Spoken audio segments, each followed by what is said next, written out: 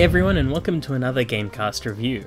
I'm Mark, and today I'll be reviewing God Eater 3, now available for the PlayStation 4 and PC. I've always liked the God Eater franchise.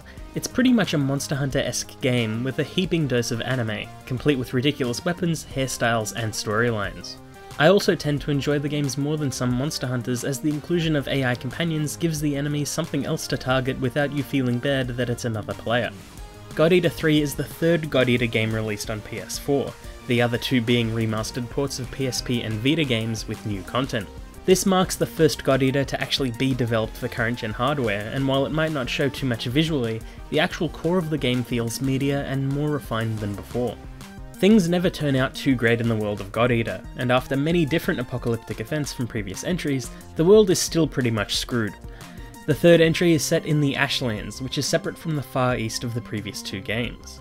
Here, not only does humanity have to deal with even bigger and stronger Aragami than before, but they also have to deal with ash clouds, a dangerous airborne toxin that will kill normal humans within a few minutes based on its concentration. These clouds like to move around a lot, and the new ruinous home bases of humanity can't do too much to stop them besides flee.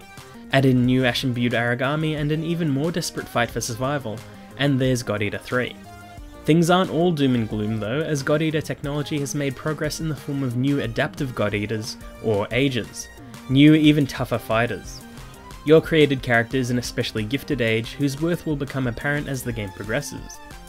The main cast and initial setup of the world are quite good, however the main narrative flow gave me a sense of been there done that quite often. Granted, Hunter-style games aren't known for having great narratives. After all, Monster Hunter World had the most story of any game before it in the series, and most of that game was about killing a walking volcano. However, God Eater games have story as a fairly large component to their enjoyment, and while they have great premises, I'm a bit tired of this franchise covering many similar story beats. The second game took elements of the first game's burst storyline, while the third seems to take almost the entire premise of the original title. Granted, they aren't exactly the same, but I'm sure they could come up with more original developments for a franchise that isn't that big. At least this time around, the characters aren't exact copies of the previous game's cast. It's also refreshing seeing new faces. Hugo gets the most screen time though, as he's pretty much the voice of the main character or the next best thing. He's different to the mentor-like characters of Lindo and Julius. He's inexperienced and desperate. He rolls with the punches and takes big risks, and always looks for room to negotiate. I didn't think I'd like him initially, but I soon warmed up, so it's good that he carried the majority of the narrative on his back. The story progresses in a rather predictable way, and while that was annoying in previous entries, I found that the enemy variety kept the game fresher for longer. The basics of God Eater are still here. You have light and heavy attacks, a transformable shield, a transformable gun and bullet editing system, and the ability to devour foes for an added burst of strength. These games have long carried the tried and true Monster Hunter formula of grinding for materials by repeating missions and slowly crawling higher and higher up the monster ladder by updating your own loadout. That's still present here, but much like God Eater 2, the core of the game is a bit easier, so the grind isn't really that necessary until late or post-game. Instead of grinding for materials, it's more likely you'll find yourself grinding experience for your new abilities. Partway through the game you'll unlock burst arts. These are a little like blood arts from God Eater 2, and act like an equipable extra move that activate once you're in burst state. These can be swapped and upgraded throughout the game and can even gain extra effects further into the campaign. You can also engage with fellow party members, granting both of you special stat boosts according to the selected ability. These are a bit trickier as new skills can only be unlocked during the game's new assault missions. Lastly, there are acceleration triggers, which grant even more buffs under specific conditions, like complete so many combos and you'll get a strength boost for 20 seconds. Add in mainstay abilities like Link Burst, which allows the sharing of stored power from devouring Aragami, and each God Eater is a bit of a powerhouse under the right conditions. There's a lot going on at any one time, and the faster pace of God Eater in comparison to other Hunter games can be jarring, especially now with so many new features. You'll need to learn fast though, as while I didn't think much of the game was difficult, I still found myself unconscious more than a few times. This is thanks to the great Aragami variety in this entry, combining beasts from all entries plus newcomers, and the new weapon types, which took a bit of getting used to. The dual blades are faster than most other weapons and can be combined to form a polearm. They have great versatility and are a great addition. The crescent bladed weapon was an instant favourite of mine though. It's not too slow and it has a good area of effect. It looks cool and its burst artifacts make it even cooler. It can temporarily transform into an axe, and can even add on a saw blade-like effect, which is devastating when you find the right window. Couple this with your very convenient homing dash, and this weapon type stayed with me for most of my adventuring. You'll need many of these new techniques and weapons too, as this title boasts the largest assortment of Aragami in the franchise. Like I mentioned earlier, most of the older game's beasts are present here, and they function in much the same way as they did before. They help fill in a bulk of the game's missions and really help keep the game varied, as older titles suffered from repeating the same battle over and over and over and over again. The new Ash Aragami feel like a step up both in terms of monster design and battle strategy. While there aren't a huge amount of Ash Aragami, each one is quite distinct from each other. Not only are they big and they can hit like a truck, but they can devour you and your companions in much the same way you can devour Aragami.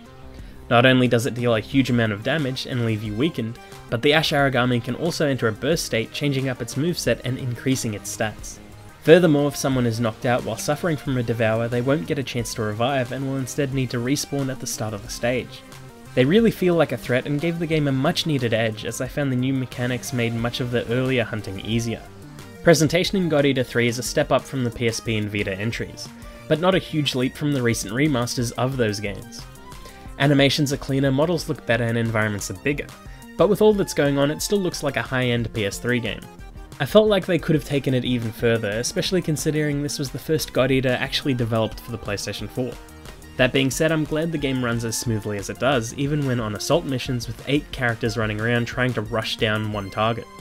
It's also a little hard to see what's going on at times with all the crazy weapon effects and attacks flying every which way.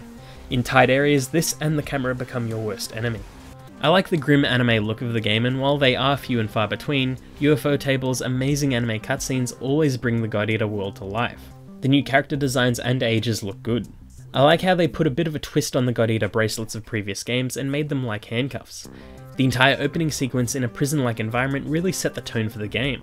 However, I think they did away with that environment a little too quickly, as the making your way in a cruel world story, while nice, didn't have the same impact as the initial fighting to survive prologue. But I still like the aesthetics of the double bands and how you could tell at a glance who was an age and what they'd gone through. Character customization feels about as in-depth as it did in previous entries too. However, now there are completely new hairstyles and clothing options replacing the older game selections. While it does look good, I don't really get why so many characters have so much black tape on them, beyond that it looks cool in cutscenes and almost looks like a scar, but not quite. The voice work is quite good, and while some voices don't match a couple characters in terms of their age, I did feel like the main cast was quite well put together.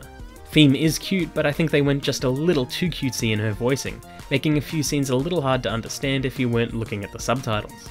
The soundtrack is good too, with a good opening theme, great intense songs for climactic scenes, and fairly good area themes depending on the stage. Some of it gets drowned out by all the chaos going on though.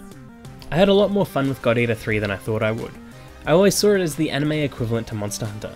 It wasn't nearly as fun or refined, but it had good core concepts, and the focus on AI and story made it a rival in the monster hunting subgenre. After playing through the third entry, it feels like God Eater has finally found its footing as a separate entity to Monster Hunter. Sure, they share similar mission structures and gameplay grind loops, but now it feels like both games have distinct identities beyond presentation styles. I'm keen to see where we go from here, and hoping Code Vein later this year will nail its Souls-like systems on the first try. I'd say God Eater 3 is worth a buy. I hope you enjoyed that video. Please don't forget to like and subscribe, and please let us know what you thought in the comments below. Until next time, bye!